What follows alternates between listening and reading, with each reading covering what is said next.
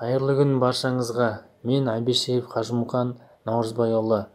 Алматы мемлекеттік жаңа технологиялар колледжінде автомобиль көлігіне техникалық қызмет көрсету, жөндеу және оны пайдалану мамандығы бойынша студенттерге тәжірибелік сабақ беремін. Бүгінгі таңда қарастыратын тақырыбымыз біздің электронды отынды бүрку жүйесі болып табылады.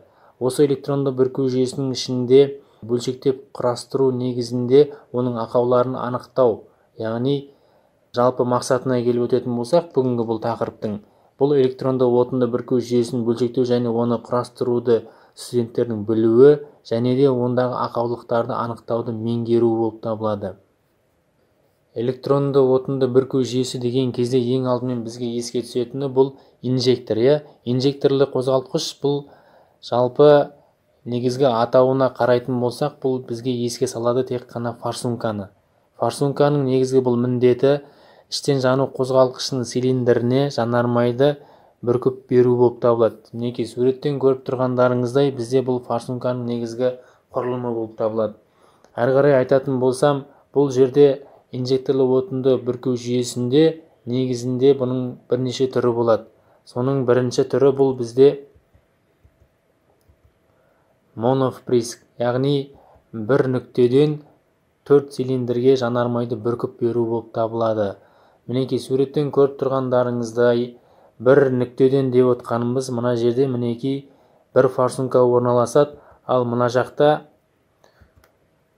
стрелкамен көрсететін болсақ, мінекей форсунканың орналасу реті дәл осы жерде мына дроссельный заслонканы ашып жапқан кезде жанармай бізде бүркіп берілген кезде 4 цилиндрге бірдей еніп отырады жанармайымыз. Бұл бізде моновприск деп аталады.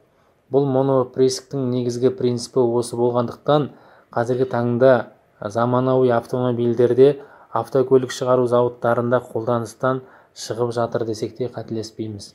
Өйткені қазіргі таңда бізге ең тиімдісі болып табылатын келесі бұл көп нүктелі жанармайды бүрку жүйесі болып табылады. Бұл дегеніңіз әрбір цилиндрге жанармайдың бүркіп берудің өзінің әр форсункасы болады.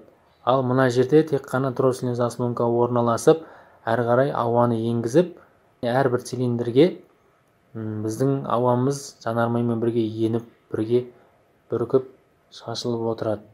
Бұл жерде бізде бұны көп нүктелі бүрку жүйесі дейміз жанармайды. Схемалық түрде, яғни сұлбасын анық көрсететін болсақ, бізде жасыл түспен бейнеленген, бізде бұл мінекей аты айтып тұр, бұл жерде бензин, ал егер мынау көкшіл түспен берілген, бізде бұл ауа, ал жалпы мынау қара түспен берілген, мінекей бұл бізде пайдаланылған газ. Негізгі біздің бүгінгі қарастыратынымыз бұл жаңағы алдағы айтып өткен суретке сәйкес көп нүктелі отынды бүрку жүйесі. Бұл жерде ең алдымен көзге түсетіні бұл бірінші жаңағы біздің жанармай багымыз, екінші топливный модуль. Топливный модуль бұл бізде екінші орналасқан, бұл бакта орналасады. Негізгі құрылысын айтып өтетін болсақ, топливный модуль бізде бензин насоздан тұрады. Одан кейін бензин насоз біздің топливный модуліміздің ішкі жағында орналасады. Өйткені бұнда орналасатын себебі біздің енгізу және шығару жанармай магистралі бізде осы жерде орналасады, және жанармайды деңгейін көрсететін датчик те осы жерде орналасады, және де оның жанармайдың деңгейін көрсететін поплавок датчигі де бізде осы жерде орналасады.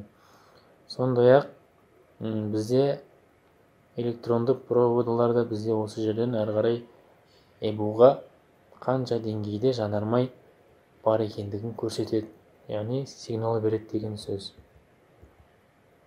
Мінекей әрі қарай кеңірек айтып өтетін болсақ, стрелкамен біз көрсетіп отқан себебіміз мына бакта тұрған жанармай, поплавок бұл жанармайдың деңгейін көрсетеді. Егер төмен болатын болса, біздің поплавогымыз төмен деңгейге қарай түсіп, жанармайдың деңгейінің азайғандығын көрсетеді. Ал егер жоғары жақта болатын болса, жаңағы біздің жанармай деңгейіміз әлі де бар деген белгі көрсетеді, яғни. Одан кейін, егер төмен жақта түсіп кеткен жағдайда қандай болатынын көрсететін болсақ, мына жақта жанармай деңгейі 0-ді көрсетеді деген сөз.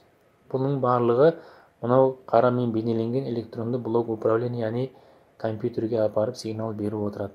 Сосын бізге оны салон ішінде арнайы прибор арқылы көрсек болады оны жанармайдың деңгейін.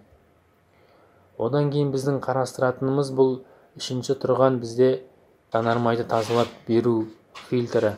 Яғни бұл фильтр тонкий очистка дейді. Орысша айтқанда ірі қоқымнан емес, кез келген майда болсын, ірі ұсақ қоқымдардың барлығын тазалап өткізіп беріп отырады. Мына жер бізде жанармайымыздың енетін түтікшесі, одан кейін келесі бұл жанармайдың шығып кететін түтікшесі болып табылады. Одан кейін біздің қарастыратынымыз бұл жалпылама алғанда жанармай рампасы дейміз бұны. Жанармай рампасының негізгі бейнесі осындай көріністе болады. Бұл жерде айтып өтетін болсақ, жанармай рампасында суреттен көріп тұрғандарыңыздай мынау біздің бекітпе бұрамаларымыз, цилиндр блогына бекітетін. Одан кейін мынау біздің рампамыз ұзынына тұрған. Суретте регулятор давление деп тұр ғой. Сол давление, яғни қысымды реттегіш арқылы мына форсункаларға қажетті мөлшерде, қажетті қысыммен жанармай еніп цилиндр ішіне бүркуге көмектеседі. Яғни жанармай рампасы деген осы.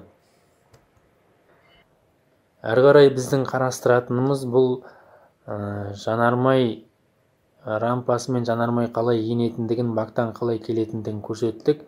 Ендігі мәселе бізде ауа, яғни ауаның қайдан енетіндігін көрсетеміз. Бұл жерде мына көкпен бейнеленіп тұрған төрт бұрыштың ішінде біз воздушный фильтр деп есептейік. Осы воздушный фильтрден тазаланып өткен біздің ауамыз өзінің магистраль арқылы ауаға бізде енеді де, осы жерде бізде орналасатын арнайы датчик бар. Оны бізде датчик массового расхода воздуха дейді. Яғни ауаның шығынын көрсететін біздің сезгіміз, датчигіміз. Бұл негізгі көрінісі осындай типте болады. Негізгі қызметі бұның ауаның қандай мөлшерде еніп жатқандығын көрсетеді. Яғни электронды блок управление дейді, электронды басқару блогына. Сол жаққа біздің ауамыз қандай мөлшерде еніп жатқандығын көрсететін сезгіміз біздің бұл. Одан әрі қарай айтатын болсақ, ссылкада көріп тұрғандарыңыздай мына жерде бізде дроссельный заслонка орналасады. Осы дроссельный заслонка бізде салон ішінде жүргізуші газ педалі дейміз. Осы газ педалін басқан кезде осы заслонкамыз ашылады да қажетті мөлшерде ауа енеді. Өзінің құбыры арқылы әрі қарай ауа еніп, мына жерде мінекей көріп тұрсыздар, цилиндрге бекітілген, цилиндр блогына бекітілген форсунканы көріп тұрсыздар. Осы форсункадан бүркілген жанармаймен еніп, араласып, біздің цилиндр ішіндегі жану камерасына барып түседі. Бұл жерде бізде енгізу клапаны ашылады. Одан әрі қарай айтып өтетін болсақ, мына жерде жаңа айттық қой біз енгізу коллекторы деген. Яғни бұл енгізу коллекторының негізгі көрінісі мынандай типте болады. Енгізу коллекторына бізде ауа мына жақтан енеді, мінекей көріп тұрғандарыңыздай. Одан кейін каждый өзінің цилиндрінің баратын құбыршасы болады. Өз төрт құбырша дейміз бұны енгізу коллекторының арнайы. Одан кейін тағы да бізде орналасады. Бұл қызыл стрелкамен көрсетілген мінекей. Бұл форсунканың орындары. Әр форсунканың әр цилиндрдегі өзіндік орны бар.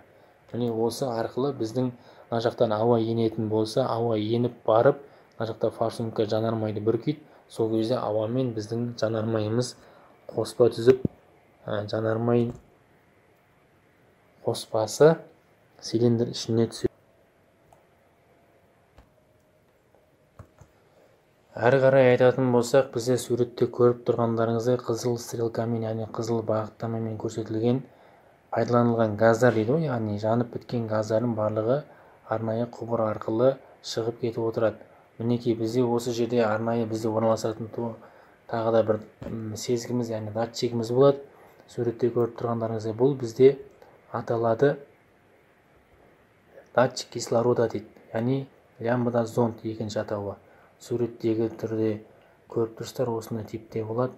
Бұл лямбда зондтың негізгі қызметі пайдаланылған газдар ауаға таралмас бұрын, яғни кеңістікке таралмас бұрын бізде коллектордың ішінде шығару коллекторы дейміз ғой, сол жақта осы лямбда зат орналасады. Өйткені бұның орналасқан себебі электронды блок управлениеге, яғни электронды басқару блогына қаншалықты мөлшерде кислород жанып бітті, немесе қаншалықты мөлшерде жанармай жанып біткендігін көрсетеді. Яғни қалай шығып жатқандығын көрсетеді, қандай мөлшерде шығып жатқандығын. Соған байланысты біздің жаңағы іштен жану қозғалтқышымыз электронды басқару блогына сәйкес жұмыс жасай бастайды. Яғни қандай мөлшерде жанармай шығыны болып жатыр, қандай мөлшерде ауа шығыны болып жатқандығы анық есептей алады осының көмегімен. Енді одан әрі қарай айтатын болсақ, тағы да негізгі стандартты датчиктер дейміз. Жалпы инжекторлы қозғалтқыштың өзінің арнайы стандартты датчиктері көп мөлшерде болғанымен, атап айтатын сондағы негізгілері мыналар болып табылады. Соның бірі жаңағы алдағы схемаларды айтып өткен болатынбыз. Енді келесі кезекте бізде бұл жалпы датчик температура охлаждающий жидкости дейді. Яғни сұйықтықтың температурасын көрсететін сезгіміз осындай көріністе болады. Бұл бізде жаңағы жанармай деңгейімен қоса көрсететін датчиктің негізгі қызметіне ұқсас болып келеді. Өйткені мұның да қызметі электронды басқару блогына сұйықтықтың қандай температурада екенін көрсетеді. Бұны біз салон ішінде көре аламыз. Өйткені бұл датчик бізде схема жақтан көрсететін болсақ, цилиндр блогының маңайында бізде